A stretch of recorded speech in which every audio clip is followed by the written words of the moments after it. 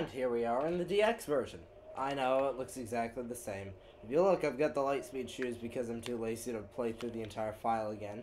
Now, we could just walk out there and do the fun little snowboarding section, which, granted, would be fun enough, but let's do something a little more interesting. If you run back here to the beginning, you'll see it's blocked by a wall. However, if you switch it to free camera, something only the DX version, if I'm not mistaken, offers, you can see through the walls.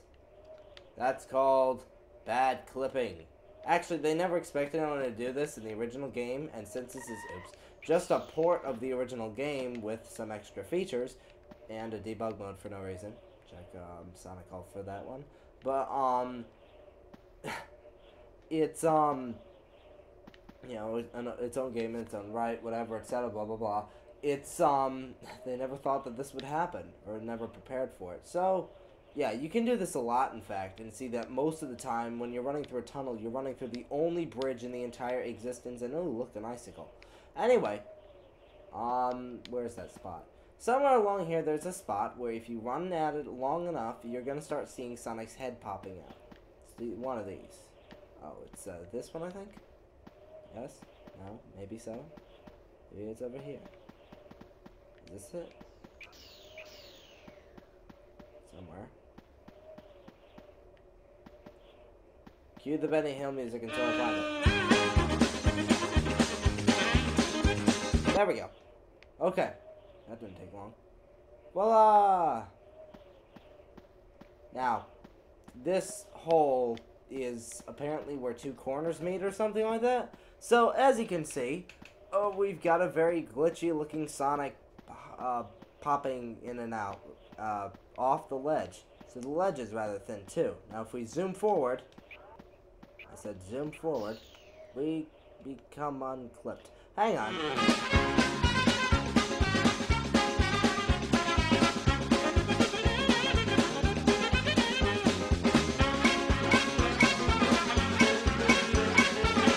There we go. So, running at it like this, you just sort of spin dash and eventually you pop out like this. That was totally unintentional. Anyway, somewhere along here, when we hit the white, thank you. Somewhere along this path, maybe I'm a bit too far in a certain direction, something like that. Yes, maybe. Oh, there we go. As you can see, we're falling into the stage. Yep. Anyway, as far as getting up there to the top area, I've never done it, but I know it's possible if you watch some videos. There are people who collect every ring in the stage, stupid stuff like that. And there go our little spaceship friends from wherever, if you heard them. And yeah, so you're running through this area. That's the main glitch here, obviously. You can look and see that a lot of this bad clipping, bad collision detection. Not that it's bad when you're snowboarding through it, because the snowboard is shaped in such a way so that it doesn't matter. But it's very obvious that they didn't perfect this when they were, you know, going through when you're running. At any rate,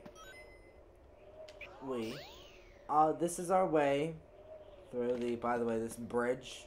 Tons of holes in it. I'm surprised Sonic isn't falling through, because his shadow is still there. In a circle, no less. Anyway, you can just run off this edge, or whatever, but I enjoy taking the upper route on the snowboard, so I'll take the upper route now. Now, normally when you get down here, there should be music, and the timer should be moving. It's not. This is by far the easiest way to get a, timer to just be incredibly low when you finish the stage, aka finish within a certain time limit. Now, they give you 4.5 minutes, and no matter how much time I waste here, I will always be at that time of 1:21:06. Anyway, now, say you want to get back up the hill, for whatever reason. Just spin dash in this corner. Again, this only works, to the best of my knowledge, in the GameCube version. The DX version might work in the original GameCube, but it definitely doesn't work on the Xbox Live version.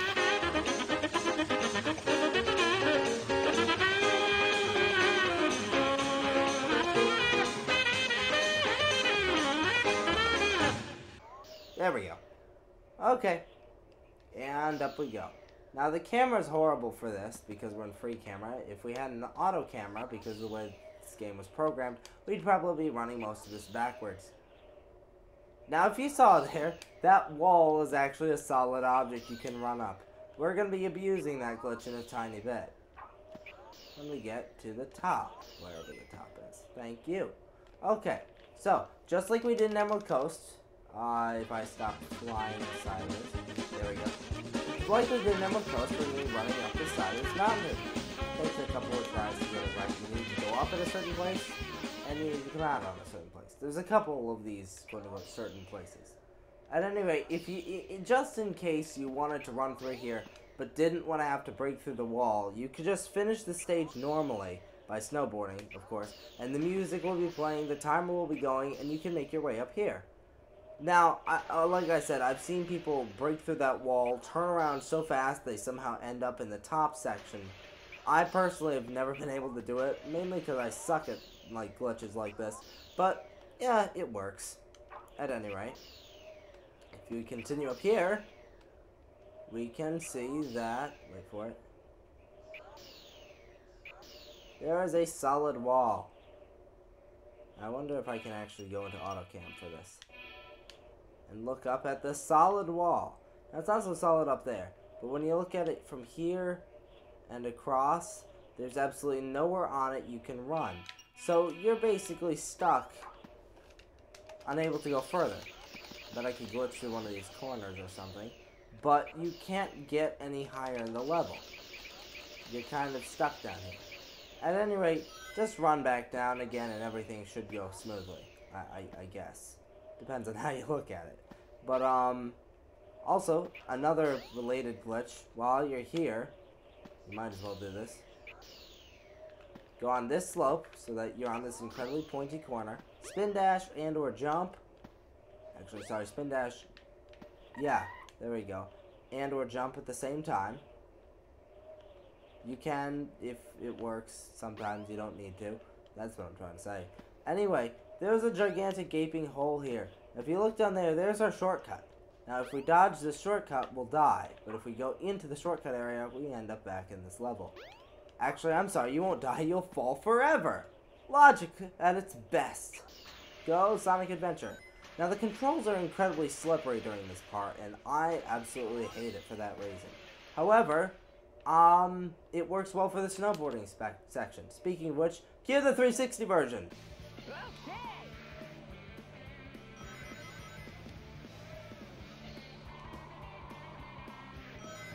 Yeah. Yes. Well, I'm not sure if you saw that, but I basically came off the ramp and literally flew right into the Chaos Emerald. So Sonic is floating in midair. Goody.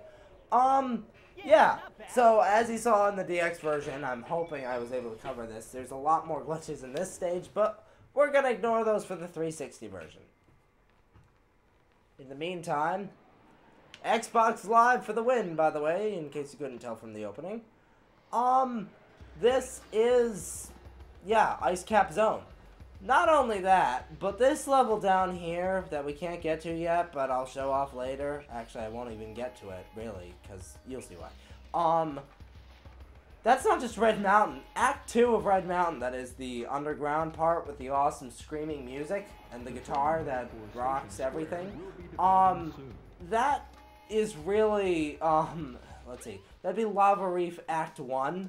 You know, Lava Reef Zone from Sonic 3. And Knuckles. So that was pretty impressive, at least. Now, most people don't get that, but Red Mountain is Lava Reef. Ice Cap is Ice Cap. The Mystic Forest, you know, that jungle that everyone got lost in, where there's an emblem, Big's house, and Lost Ruins, or Lost World, all located in that one area. That's Angel Island. And that's Sand Hill that we've got down there in the Oh no. It's Sand Hill that we've got down in Oh no. The Chaos Emerald. the Sand Hill that's in that cave, whatever. Somehow Sonic is supposed to be getting into it, and I still don't know how. Well, that cave area that somehow becomes a desert, I'm not exactly sure how, that's, Sandopolis Act 1. You know, the outside part. For some reason, you're boarding it. Why? Because Sonic liked Ice Cap, apparently. And Lost World is Hidden Palace Zone. Or, I guess you could argue that it's Sandopolis Act 2 since it's so close, but I wouldn't say so because there's no ghosts. Sandopolis Act 2 is really all the pyramid-y stuff from Sonic Adventure 2. I'll get into that when we get there. In the meantime, this, is Sonic Adventure 1. Now, there's a possibility that you can get a fourth, hit in on Knuckles in that little mini-boss. I didn't actually get a chance to capture it on film here, but it's pretty fun just to... the counter says 0, and yet you get and say, oh no, in that really, really dumb tone again. Oh well. Anyway, why don't they question why Chaos is twice the size he was before? I mean, isn't anyone gonna question that? Or am I the only one who wonders why, they didn't show the transformation into Chaos 2 until Knuckles' story? Anyway, this is a lovely boss that, for some reason, can go underwater, but we can't. Which begs the question, why is Sonic behaving like Jesus in this game? It makes sense, I guess you could say, in Unleashed when he's running on the water, because isn't there like a gecko that can do that? But in this game, he literally just stands in the water before he loses rings. Oh no, breaking physics somehow caused me to lose rings. Now, I don't mean because you get hit. I mean, like, something like Chaos controls the water. I don't know. Tikal explains it if you die enough. Apparently, touching the water will hurt you. I don't get how that works. But Chaos can control the water or something stupid like that. There's a timer set on it, though. You get around, like, I don't know, 5 seconds and then you get hurt. Something like that. Again, I'm not going to bother capturing that on film because, I don't know, I find it a waste of time. At any rate, are you going to surface Chaos? Thank you. Now, I'm pretty sure it's possible, if you hit Chaos at the right angle and then homing attack off at the right angle, it's possible to end up right on a lily pad. So it's actually possible, I'm pretty sure, and I want somebody to, make a video of this, to defeat, it's completely possible to defeat Chaos without ever going into the water. That'd be good for, like, I don't know, a Sonic Adventure movie. Is the one that hasn't been made yet that actually uses realistic whatever. I'm not going to be doing that. I mean, I'm making a Sonic the Hedgehog 2006 motion picture. And I've also made I'm also in the middle of making a Sonic Unleashed movie that I'm calling Sonic World Adventure for obvious reasons. You have the Japanese title, all that. But, at any rate, now the, whoa, hi, I'd like to show off my green sombrero here.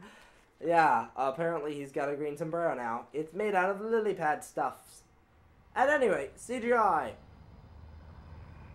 I don't know, the cinematicness behind this game is great and all, but you can't get rid of the music, which is the only reason why I'm not going out and doing this as a movie too, because this would be a great movie.